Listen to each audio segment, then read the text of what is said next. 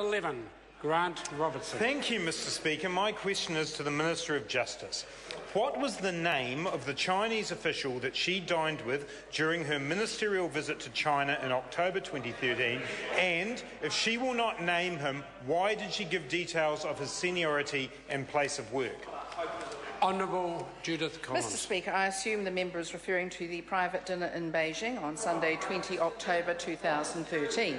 I have stated publicly that I attended the private dinner and have disclosed the other attendees at that dinner. It is not appropriate to disclose the name of a person who was a friend of Mr. Xi. He was attending a private dinner and is entitled to protection of his privacy. Even though it was a private dinner, the Prime Minister's Chief of Staff said it would be appropriate to advise that the person in their working life was a senior government official with a Chinese Border Control Agency. Order, Mr. Speaker. Order. Point of order, Grant Robertson. Mr. Speaker, I'm seeking your guidance whether, under Standing Order 383, the Minister is telling the House that it is not in the public interest for her to tell us the name of the official, because she's refused to answer that part of the question. No, I didn't hear her invoking that. I just heard her say it was not appropriate. Supplementary question. Point of order, Honourable David. I would refer the Speaker to Speaker's ruling 1741. Ministers have a responsibility to the House and through the House to the country to account for the public offices they hold. Question time is an important element of this accountability. Ministers should therefore take questions seriously and endeavour to give informative replies to the questions that are asked. Mr. Speaker, I would suggest that unless there is some ground which I would not understand that a public interest can be claimed in pursuit of not answering the question, then the Minister has a duty to this House to answer it. Order. Does the member wish the Honourable Judith Collins wish to speak to the point of order? Speaker, strictly speaking, this matter is not a matter for the House. It was not a ministerial meeting. It was not at the funding of the taxpayer. It was a private dinner, and I've answered the question appropriately. Order. Order. Order. Order. The question was clearly accepted as an order, and the Minister, I listened very carefully to the answer, and in my opinion she's aggressed it. She didn't invoke the use of the words public, it's not in the public interest. She just said it's not appropriate. Members can make their conclusion. I can't accept the argument that the question has not been addressed satisfactorily. Member has further supplementaries. That's the way the member must make progress. Question. Point of order, Right Honourable Mr. Speaker, you have accepted the Minister's answer, which was, and it's her judgment, but it's yours really, that it wasn't appropriate. However, when you've got ambassadorial staff there, like the ambassador to China there at this meeting, I'm raising a point of order and keep quiet. And the member is, well, order. Yes. Although the member's raising a point of order, but at this stage I can't actually accept it as a point of order. The member wants to clarify. I'd be very grateful. Well, I'm trying to clarify it by saying the attention of taxpayers, the attendance of taxpayers' money and the attendance of ambassadorial staff means that that trip in all respects is one which she should answer questions on. Oh, no. The Minister gave a far more lengthy answer than just saying it's not appropriate. She gave an explanation as to the dinner, etc. It was quite a lengthy answer. She then said as to the name of the person, the seniority, etc. I don't think it's appropriate to know. But that's a satisfactory answer. It is now over to the House, if it wants further information, to elucidate that with supplementary. Supplementary question. Point of order, the Honourable Trevor Mallard. Mr. Speaker, I invite you again, when you look at your tape, as you indicate that you do, to note the fact that the Minister said it was a private dinner, but that she has also said that taxpayer-funded staff were in attendance. It can't be both. If we are paying for her ministerial office staff to attend... The member will resume his seat. He's asked me to have a look at the transcript, and I will do so. Further supplementaries, Grant Robertson. Mr. Speaker, with reference to the Minister's answer, if this was a private dinner, why did she invite New Zealand's ambassador to China to the dinner? Honourable Judith Collins. Because, Mr. Speaker, for a start, I believe that that is the polite thing to do, and secondly, it is I know that might be something strange to the Labour Party to be polite to staff, But actually, I invited the ambassador and his wife because I thought that was the right thing to do. It was polite, and also there was no reason not to. At least let them know that it was occurring. Supplementary question, Grant Robertson. Why did the ambassador decline her invitation? Honourable Judith Collins. Mr. Speaker, that's a question for the ambassador. Supplementary question, Mr. Speaker. Question, Grant Robertson. Was the official from the Chinese Department of Agriculture? Honourable Judith Mr. Speaker, Collins. I'm not able to provide that information. Point of order. Honourable David Parker. There is considerable public interest in this issue, which goes to the probity of government.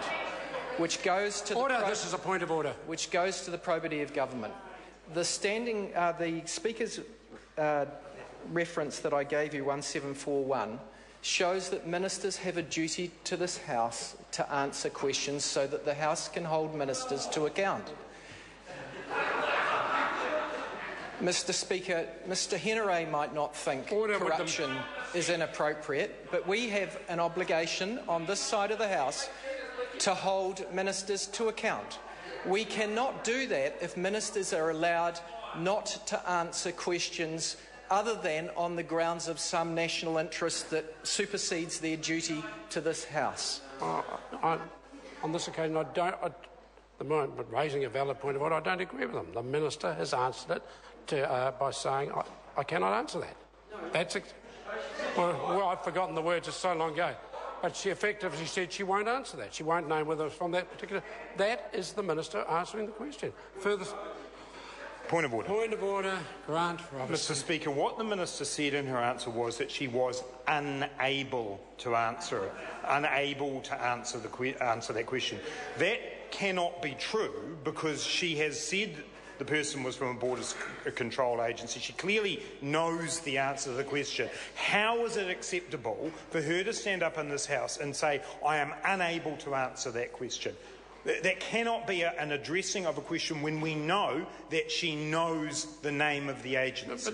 But the member needs to think about the question he asked. And it's now so long ago, it was about, was he from the Ministry of Agriculture?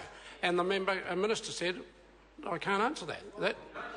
I'll have some help from the Right Honourable Winston. Mr. Speaker, it's your Member's Day, you're wasting every minister that's ever been abroad here will know that when you go to meetings, particularly in China, that the full list of guests is laid out before you, particularly because the language is different from the English language, and both those titles and names would have been given. This minister knows full well that that information was available to her, so why won't you give it over now? Because if the member would only listen to the questions earlier, the Minister rose and said it's not appropriate to do so. That is the answer the Minister's given. Now, we're getting to the stage... Order!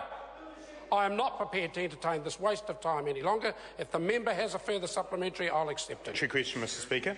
Why is it not appropriate for her to name the official that she had dinner with on a ministerial trip?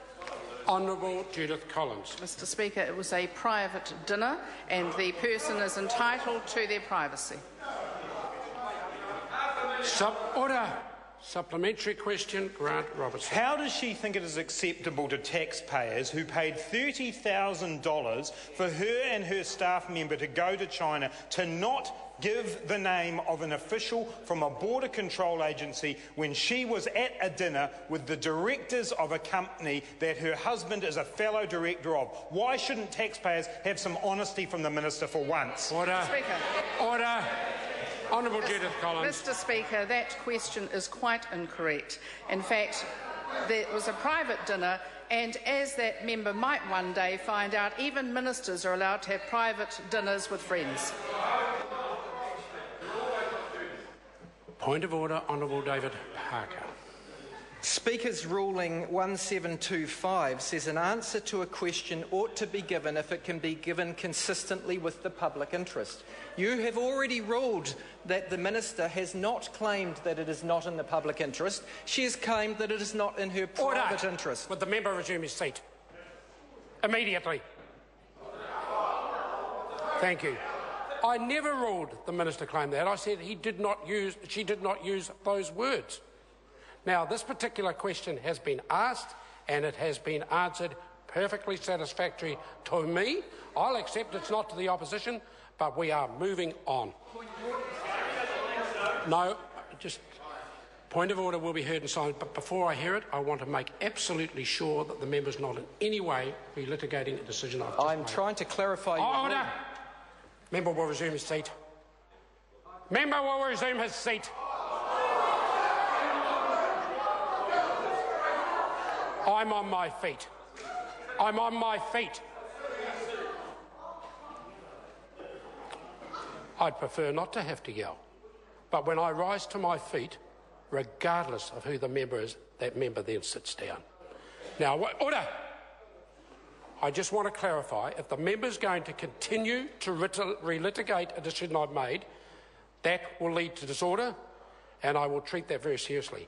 If the member wishes to raise a fresh point of order, I will certainly hear it. Honourable David Parker. Point of order, Mr Speaker. Is it a fresh point of order? It is, Mr Speaker. It is? I'm endeavouring to clarify if your ruling was, and I may have misunderstood it, but is your ruling that the Minister claimed that there was a public interest that prevented her from answering the first question? The member, it was quite some time ago, the Minister rose to her feet and said it's not appropriate. Words to that effect.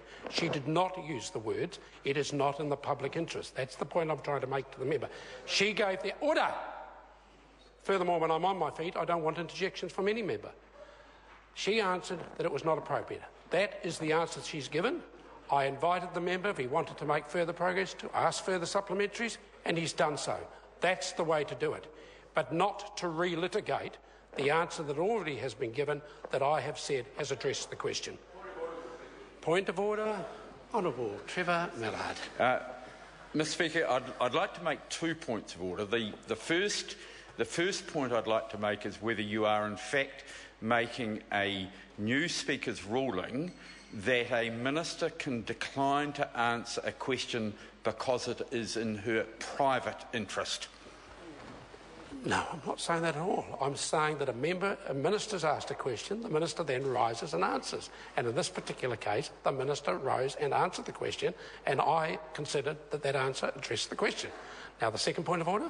The second point of order goes to when you look at the tapes, Mr Speaker. Can you please look at the tone, the laughing support of the Prime Minister from the Chair and the tone used to the Deputy Leader of the Labour Party? Sir, it is not an indication of a lack of bias. I will... Order!